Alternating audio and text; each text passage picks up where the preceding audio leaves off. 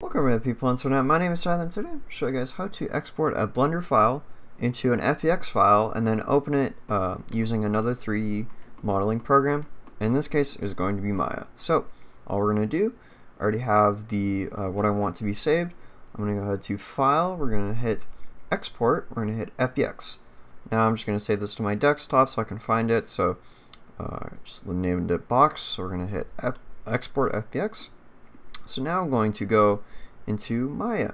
So now that we're in Maya, all we're going to do is we're going to hit File, we're going to hit Import, we're going to find it from our desktop, so this is the case with this box, and now it will import the box. So scale's a little bit large, but as you can see, everything is intact and well.